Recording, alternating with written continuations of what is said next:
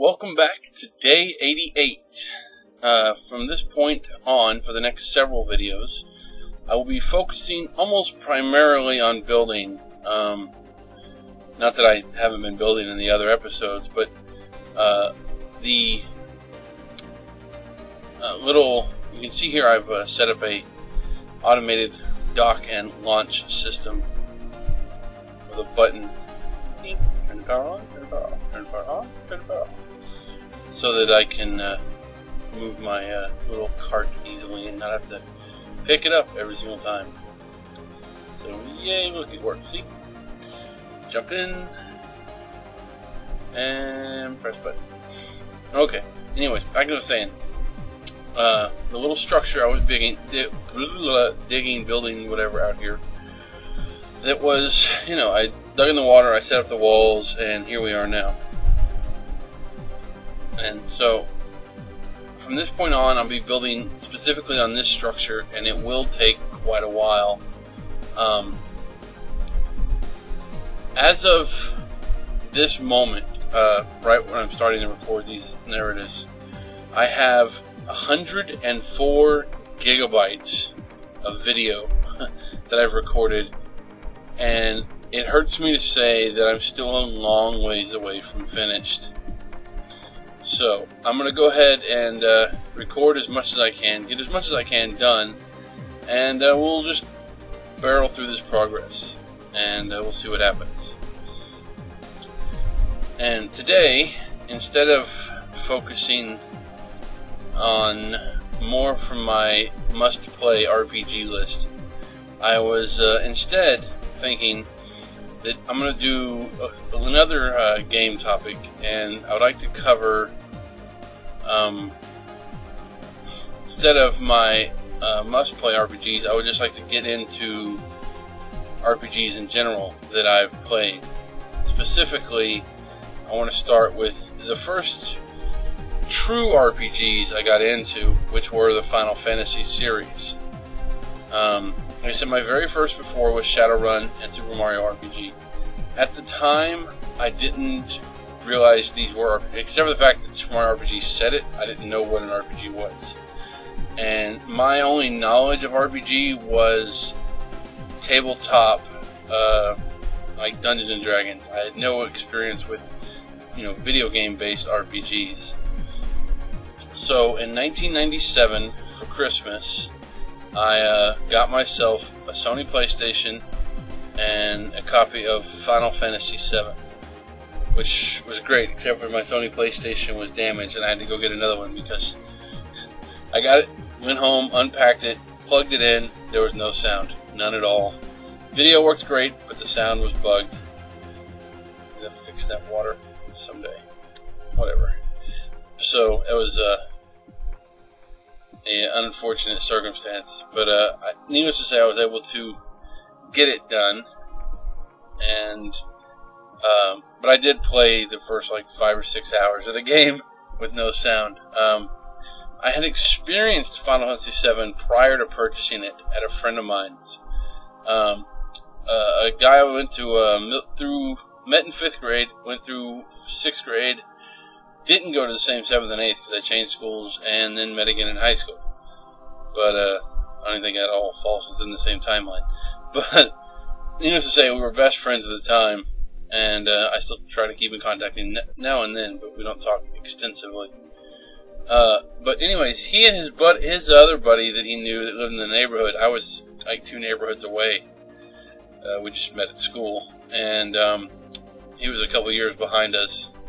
His other buddy, and his buddy had a Sony PlayStation, and he had Final Fantasy VII for it, and they played it. I had not experienced it yet at this point. When I joined up with them and they were playing, they were already at, I believe I met them somewhere around when they get to Juneau the first time, was when I encountered it with them, and I watched them play through to the Gold Saucer, and then it was around Christmas time, and I had to have my own, so I went and got me with my Christmas money from my grandparents, I bought a Sony PlayStation and Fantasy VII and had to play. I need that block. Yes. So, anyway, everyone has played Fantasy VII. If you haven't, you should just go shoot yourself because you've like wasted years of your life. Maybe not that extreme, but there are things you definitely should have played it at this point in time. I'm not going to say it's definitely a must-play, but it is.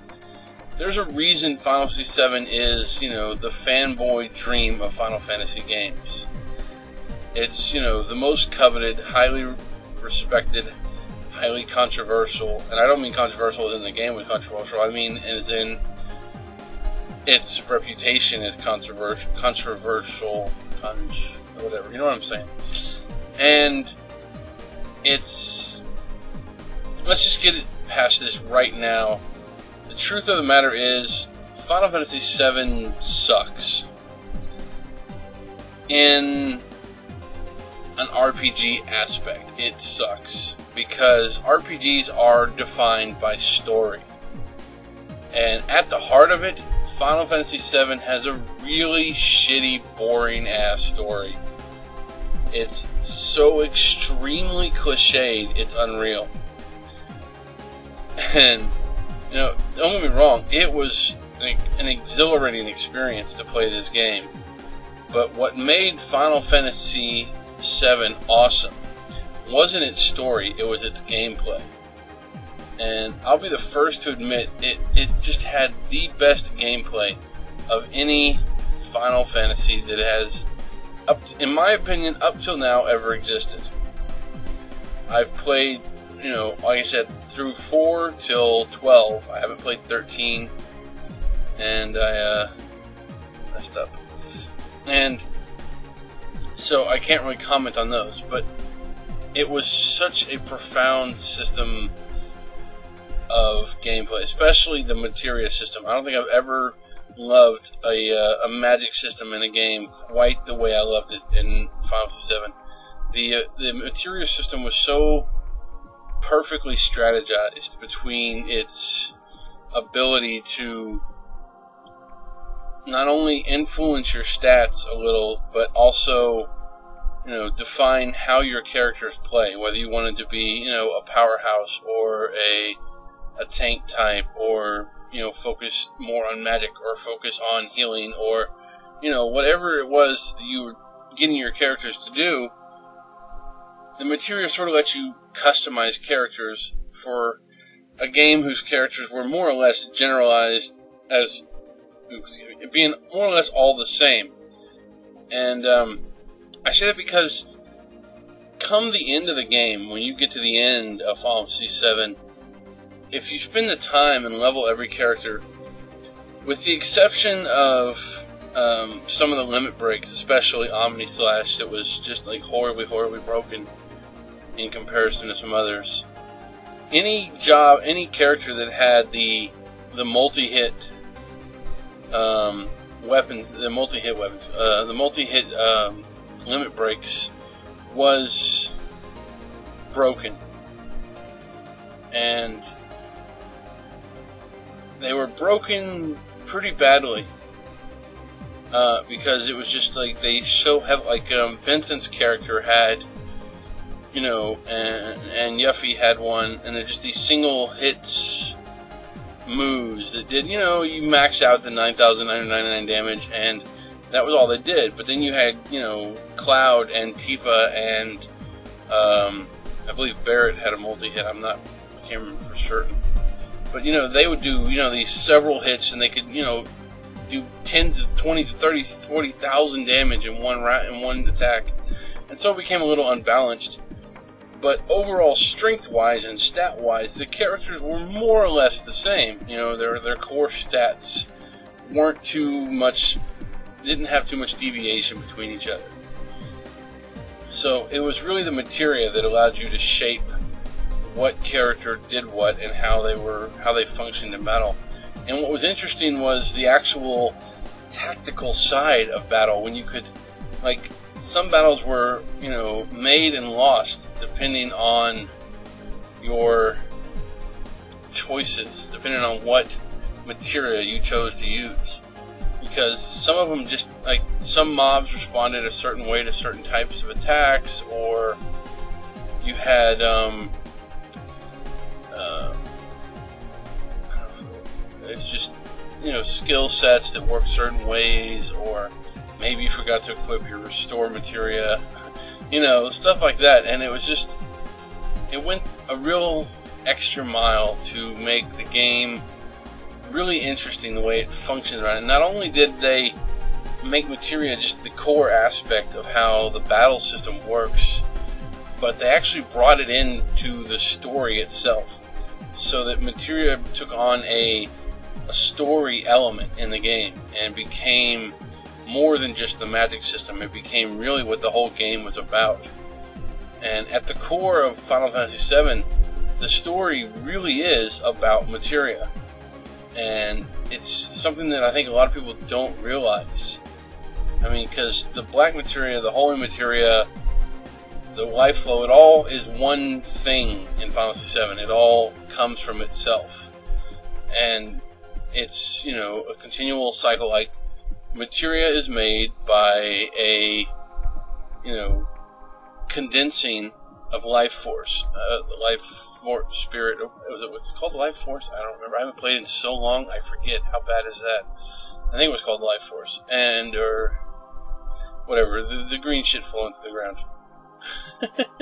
And, so it was all related. It was all one thing. And I get the Buddhist spiritual, you know, everything is part of the same thing, energy movement, sort of methodology, science, philosophy to how the game functions, and then the way that the initial starting conflict with Shinra and their Mako reactors, and how they're essentially sucking out the life of the planet, and, you know, breaking the whole energy should not be created or destroy cycle and turn it into something more, you know, devious and unfortunate. And then it explodes when they introduce the Sephiroth character, which is, while interesting, he's really a weak villain as far as story goes. Like, his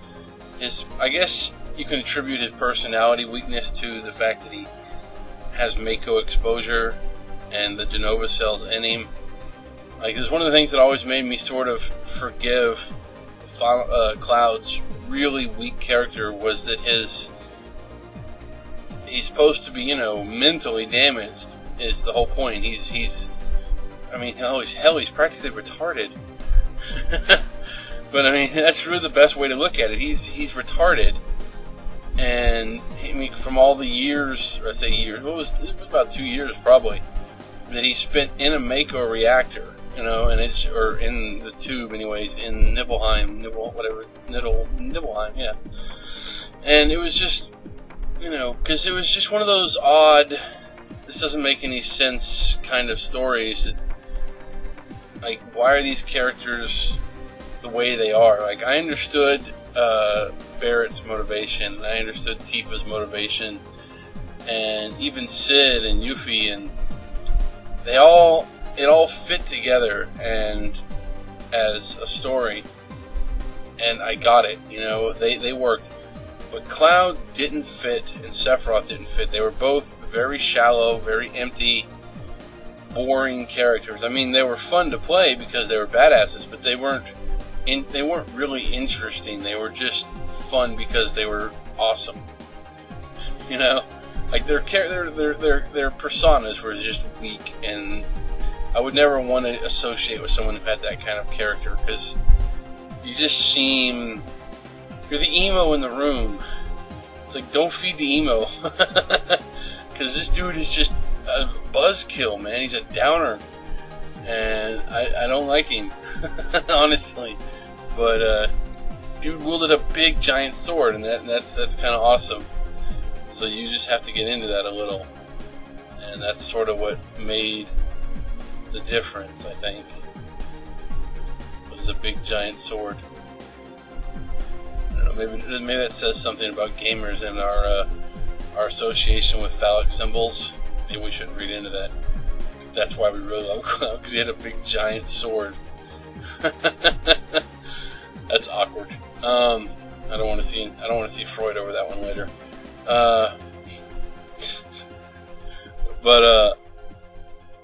So like I said, it's a neat story, but it's not a great story. I think the problem with Fantasy VII, as far as the plot, in my opinion, really comes down to they tried to do too much, and they tried to there's too many overlaying plots that it all just sort of gets lost and isn't properly supported and gets jumbled, and it doesn't work for me. Like, it's just not what you want.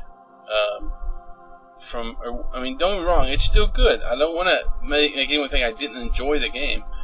It's, outside of Final Fantasy XI, I have more hours playing 7 than any other Final Fantasy that I've ever played. It was really, really entertaining.